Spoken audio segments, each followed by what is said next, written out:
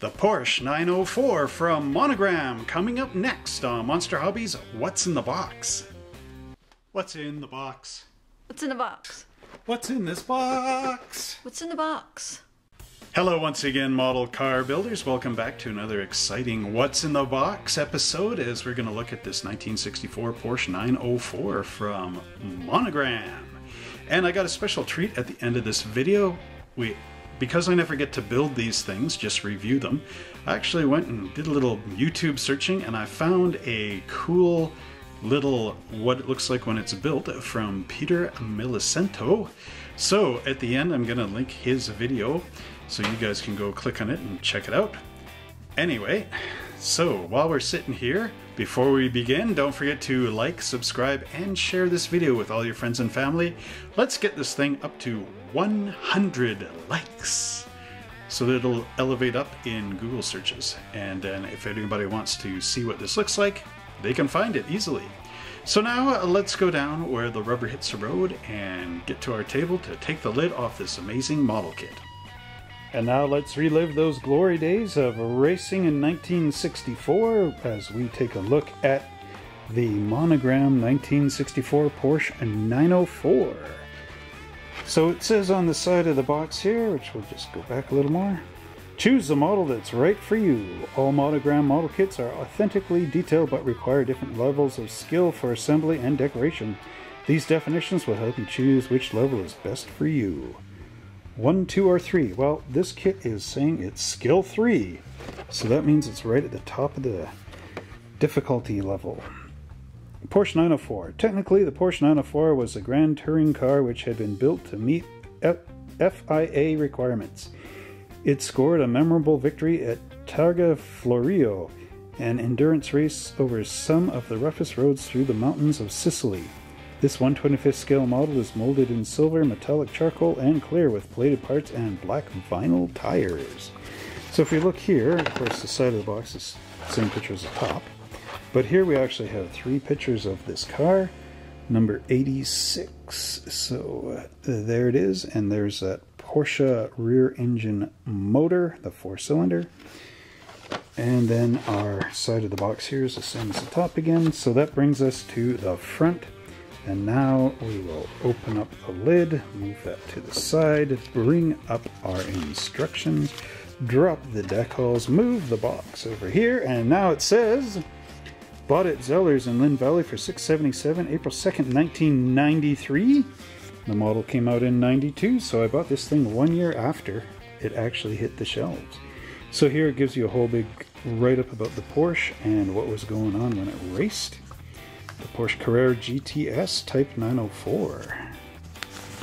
Okay, so I'm not going to read that. You'll have to get one of these yourself to read it. But there are the paint colors in all the different languages and an old phone number to phone Monogram. Okay, so there's the engine, which is quite a lot in there. It even has a valve gear drive housing. So there you go, highly detailed. So let's open this thing right up. This is a 4-page fold going on here. So there you can see the fan for the motor going on there, or the blower. And then we have that going together and dropping into the pan, the lower body. Now Porsche built their cars much like Volkswagen because, well, Ferdinand Porsche designed the Volkswagen. So you see a lot of similarities. They are all rear engine mounted on a pan. This one has a bit of a frame to it. And then of course we go to there. There's like the oil tank and the rear frame. All kinds of things going on. We have a roll bar. So you're kind of building this car from the frame up, just like the real thing. Right and left rear wheel brackets, as well as shock absorbers and springs going on there, and then your rods and everything for your A-frame. The left and right rear disc brakes. Holy smokes, I'm having troubles today. There's a tie rod. Shock absorbers going in there. And then of course we have our posable steering, which is really nice. Then we get back over here, there's some pedals and the forward bulkhead and battery. Then we got a front wheel stabilizer going in there, a platform steering wheel and shaft, and then you get your firewall window and the firewall, because remember the engine is behind the driver in the back. Then we've got center door consoles, which will be really nicely molded because they are separate. Our seats and our dashboard. And then we get this race-ready fuel tank. Now we flip it over to side B, where we get into our body with the glass and windows. And then the headlight covers and the headlight glass covers. Then the body drops onto our chassis. Then we get into the front compartment door. It's not the hood. There's the hood in the back with the vent plate. And then we have these nice fully functioning hinges that'll be going up and down in your car. And then the support plates. See, this is where it gets a skill level 3 in. The taillights in the back of the car. And then that whole hood hinge assembly deal. A little air scoop to pop in the side. And then there goes that. I mean, look at that mechanism there. That's some intense stuff. And then of course we get our rear wheels popping on and locked in with a little retainer clip. And the last piece is the exhaust pipe. Whew. And then we get into the two different cars that they have, number 11 and number 86, which are all on the decal sheet. So now we get to close this down and close that up, and we'll be able to look at our parts next. Here's the first bit of our components, and these are the parts that are molded in the nice silver color. As you can see, we've got a really detailed fuel tank sitting here, and these are the engine components for the flat 4, and we have our nice body. The body of this car is molded in many different pieces, so you got to work with different components as you go along. And then of course we've got some of the suspension components. And now if I turn this up here, you can see the nice crisp detail in the body. Everything is there, nice and well, and very cool looking, of course. Now by turning this over, you get a little bit more detail into the engine components here. And these look like the front spindles, or maybe the rear spindles here. So quite nice detailing on this. Now we have the Porsche underbody. As you can see, there's some nice little vents in here. You can see some rivet detail going around the underbody. And this looks like a little trapdoor kind of deal. Here we have at the right and left hand side of the engine block a couple of the scoops, or the bottoms of the headlights, not sure which. And then if we turn this over, you can see some more detailed parts here. Another one of these little pans. There are some mold marks in here, which of course can be fixed with your number 16 hobby blade. And if you look a little more carefully here, you will see that this says copyright 1992 monogram models, all rights reserved. This kit came out in the 60s as well, so originally that might have said 1964 or something to that effect. So again, some very nicely detailed components. So now we carry on with more of our silver pieces. And these are all nice little components here and there. Have to look up what they are in the instructions. These of course are retainers for your wheels, or maybe even some of the hinges. But anyway, here is the hood of the car, because the engine would be underneath this, but it's really like the trunk on North American cars, of course.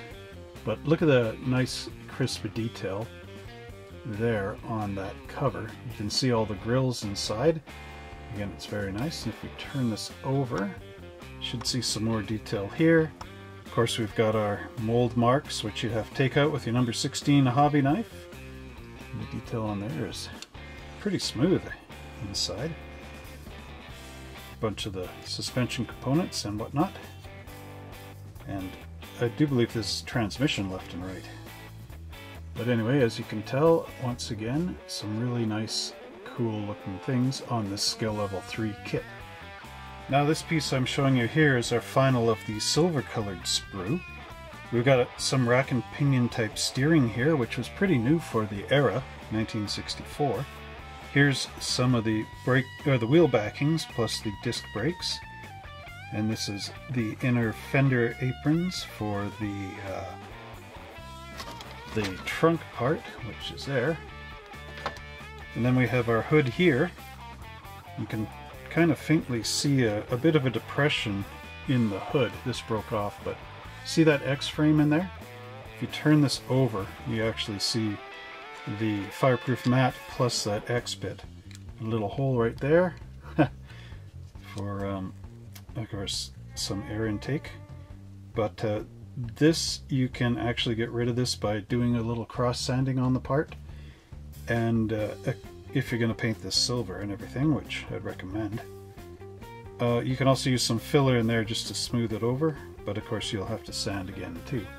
So I just moved the hood out of the way because that broke off in the parts box. So let's just lift this up into the camera a little bit.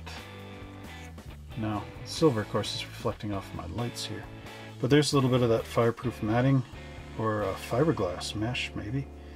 That's what they're trying to go for there. Again, bits that you'd have to scrape down with your number 16 hobby blade.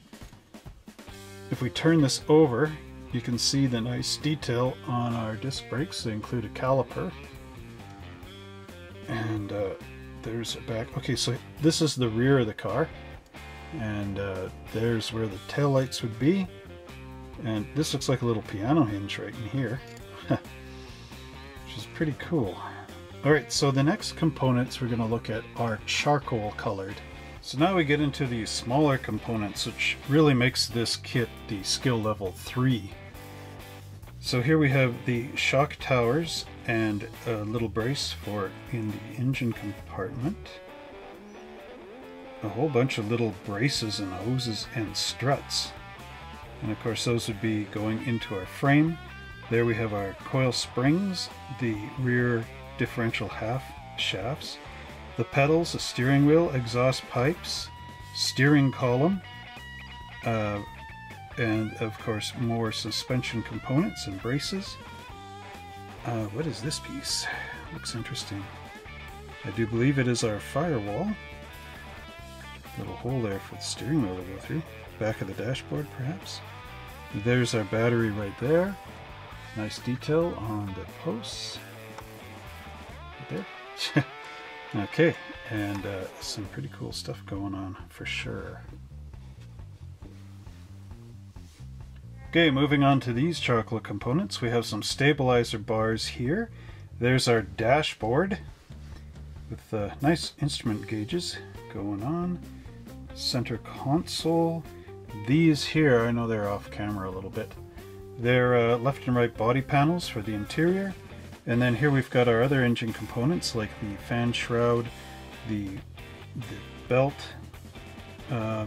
These little bits are parts of the suspension components.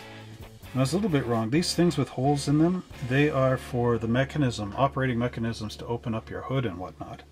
And of course this is the shroud here that goes over top of this. So I'll just lift this up into the camera here so you can see that nice dashboard. Let's see, get the focal plane right. It's going to be a little bit off because I had to zoom in. I'm trying an overhead camera mount and the camera's a little bit far away, but anyway, you can see the nice gauge detail here, as well as a bunch of operational buttons and toggle switches on this side. So again, a very nice detailing. Turning this over, you can see more of the detail on this fan here, which is quite nice, and the shroud, and of course our fan belt. There's those inner door panels with the little glove box kind of armrest bits in here, and again, a bunch of those mold release marks. So get out your number 16 hobby blade. Now I'm going to show you the final two charcoal pieces. They are kind of small. This, of course, I mean the sprues. Sprue trees. Okay, so they're kind of small, but you know, they're the last of the charcoals. So you've got your right and left hand side for the frame here, and then a little bar in there, probably the roll bar, I think. More of these little buttons for retainer clips for the hood hinges and whatnot. Then here we have the rear window. This is actually the firewall because the engine is in the back. The other piece was called a forward bulkhead. So, of course, this would be the back with the firewall where the engine goes. So there's some nice detail on the seats. They are a little bit plain, but there are some sink marks here, so this will have to be filled with putty. And unfortunately, there's one on mine right there in the middle of the seat. So that's not much of a help for me. Oh, there you go. Left and right. Of course, the rear bulkhead. Again, more of those little mold release marks on there. So they have to be all taken down with that number 16 hobby blade. Oh yeah, you can see holes here and here. When you flip the seat this way, you got them here and there, almost mirror images of sink marks, which I've never seen before, but anyway. So quite a bit of nice detail on here. Again, sort of got a fiberglass look, and then you got a little window frame in here with rivets on it. So again, quite cool for that component. And now looking at these frame rails, you can see, of course, these prototypical rectangles that are on there for strength. And turning it over, bit of a crimping in here, as they might say, again for added strength and whatnot. It's very nice, very good detailing on there, and it would be really cool on your model. Now we have our clear plastic components. We've got a windshield. These are the covers for your headlights. Then we have our left and right hand side glass and that nice little rear window. The parts are really good in this kit. They're not scratched in any way, shape, or form, which is of course what you want with clear glass. Now we get into my favorite part of all model cars, and that is the chrome tree. But unlike the AMT model kits, they only give you enough chrome to do the one car, so no extra custom components or anything like that.